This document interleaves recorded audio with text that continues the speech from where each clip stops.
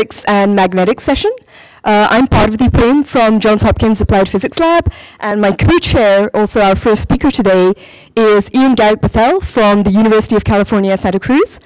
And a note to the speakers, you will hear one alarm at 10 minutes. That means you have 2 minutes left, and then you'll hear another alarm at 12 minutes. So without further ado, I'd like to introduce our first speaker, my co-chair, Ian Garrick-Bethell, who will be talking to us about a magnetized elliptical disk on the moon. All right, thank you. Okay, so I'm going to talk to you about a well-known magnetic anomaly on the moon, Reiner Gamma, and I'm going to show you a model to try to explain the optical features you see on the soil here, as well as some of the magnetic field structures we observe from high above it.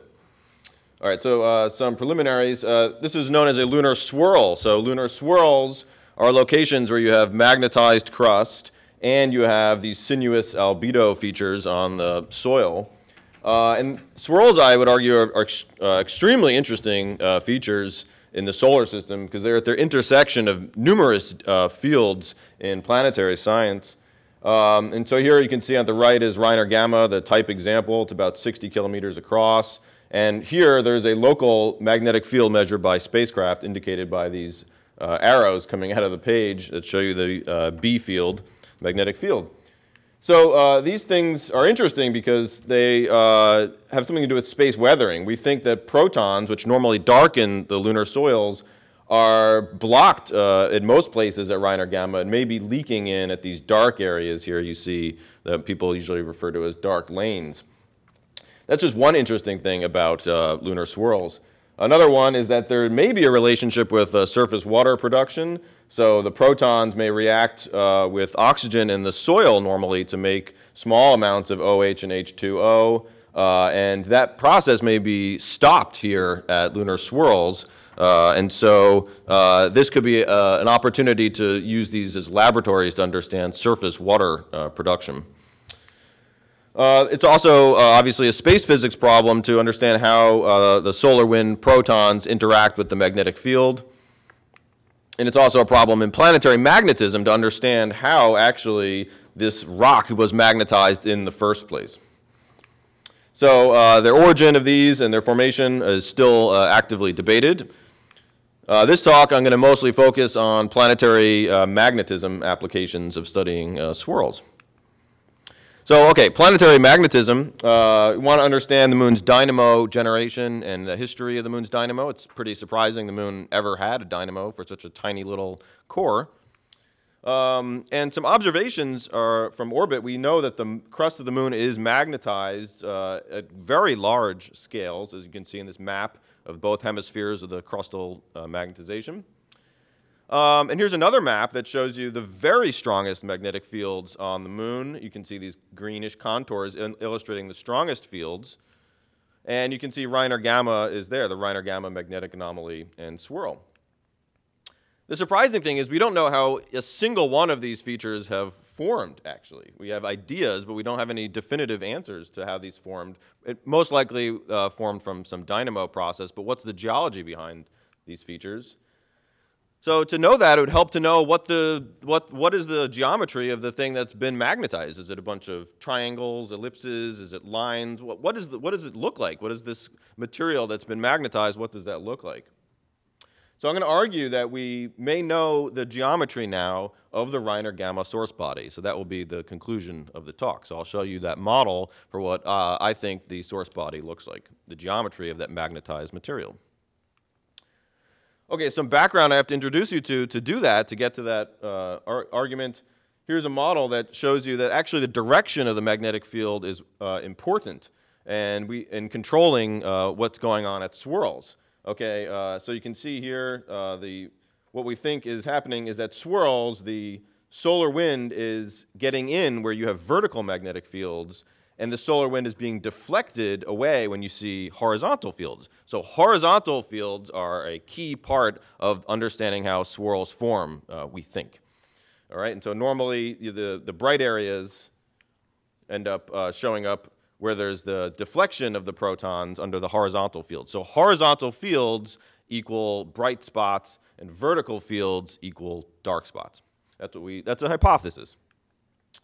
So to model Reiner-Gamma source bodies, previously, my student, former student Doug Hemingway, came up with this idea that maybe you can have these arcs of magnetized material inside of Reiner-Gamma.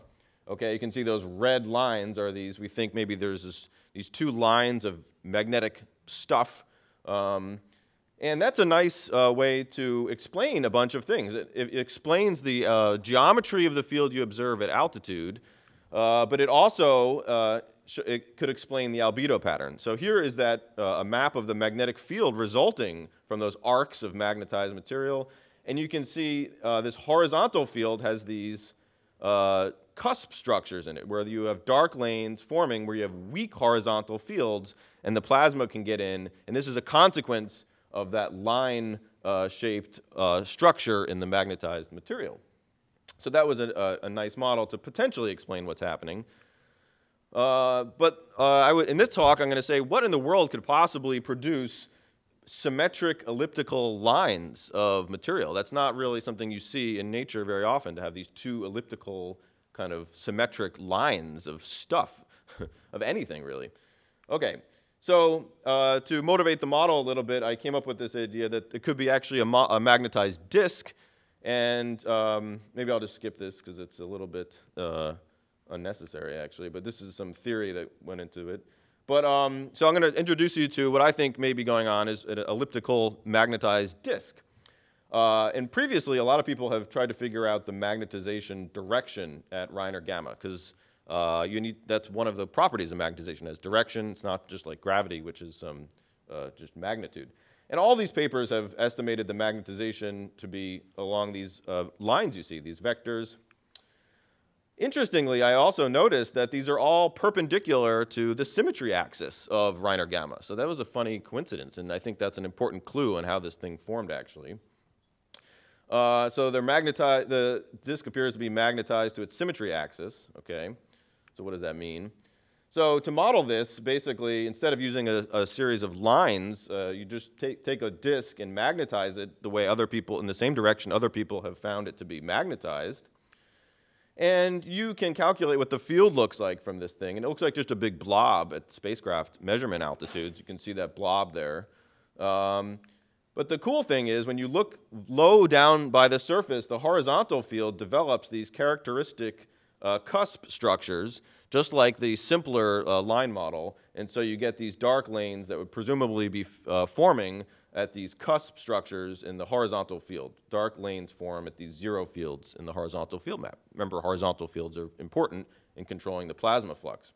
And you also get this brighter central area with non-zero fields. So that also matches our predictions from that simple model of the plasma interaction with the field. That was kind of neat. So a symmetry of the disk provides these symmetric field structures. And a disk is way more physical than just a bunch of lines, lines of stuff. Disks of stuff, maybe we can understand. An interesting kind of consequence of this is that actually at the center of the disk, at the surface, the field is zero.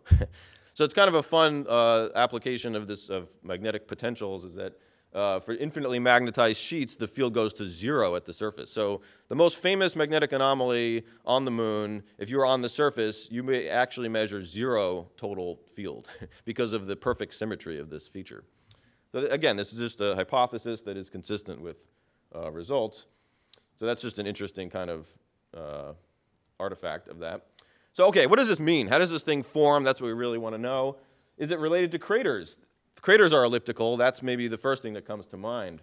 So we need some elliptical magnetized disk.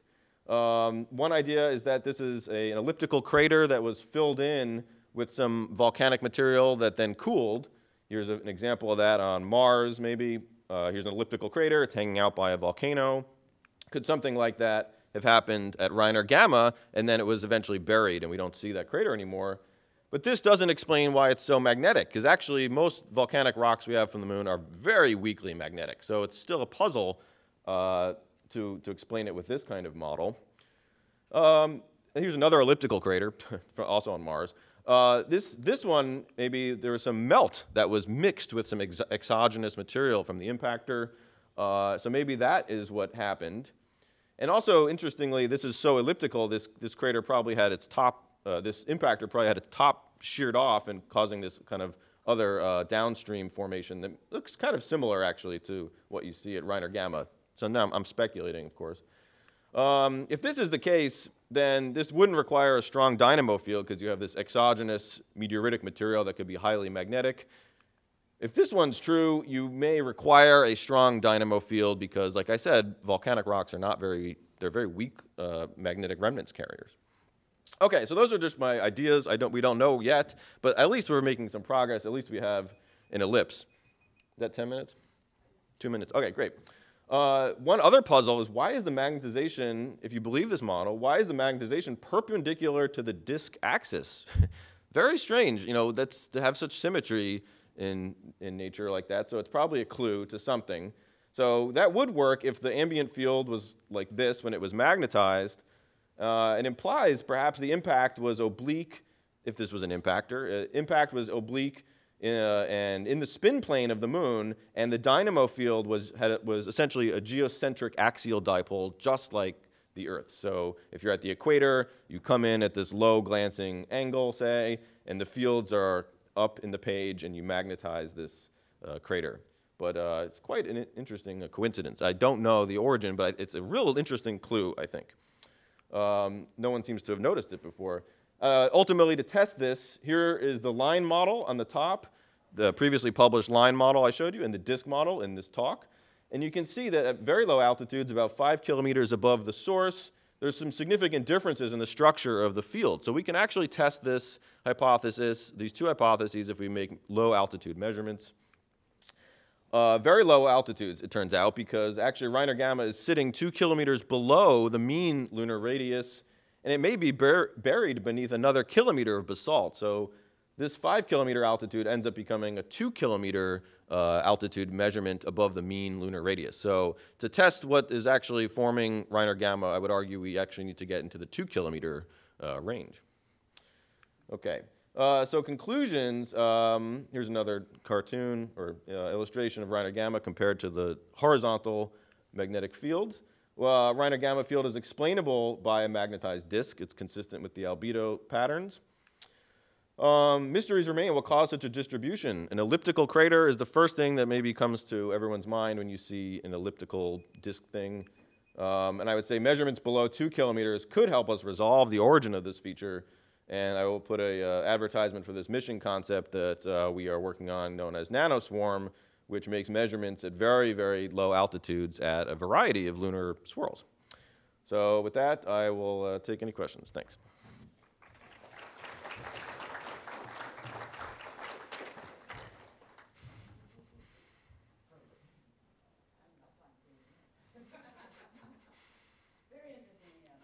Thank you. I'm intrigued by this disk concept, and your data looks wonderful. Okay, there we go. Thank you. That explains the Reiner Gamma head. What about these tails? Yeah, so my student Megan is going to give the next talk, and there's maybe some insights we can gain from some careful analysis that she's been doing. I will speculate that if this is due to some impact-related process, that maybe the tail is also some part of the related to that impactor that kind of was spewed downrange or came in simultaneously at the same time as that impactor. But I'm totally speculating. I don't know. It's a great question. Megan does have some interesting new observations that could maybe give us some insights. Is there time? Yeah, I think we have time. Okay. So, yeah, this is really interesting. The only thing is about getting an elliptical crater like that. Let's assume it's an elliptical crater.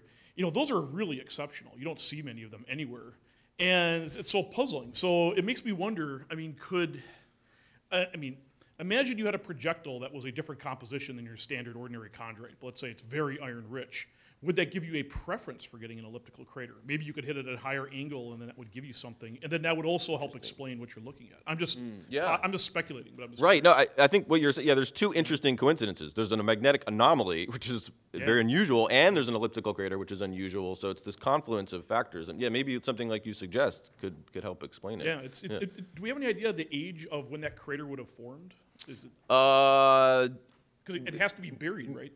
Yeah, it has to be buried, but it could be. Megan has some results that maybe constrain when it formed, actually. So I'll leave that to her. Yeah.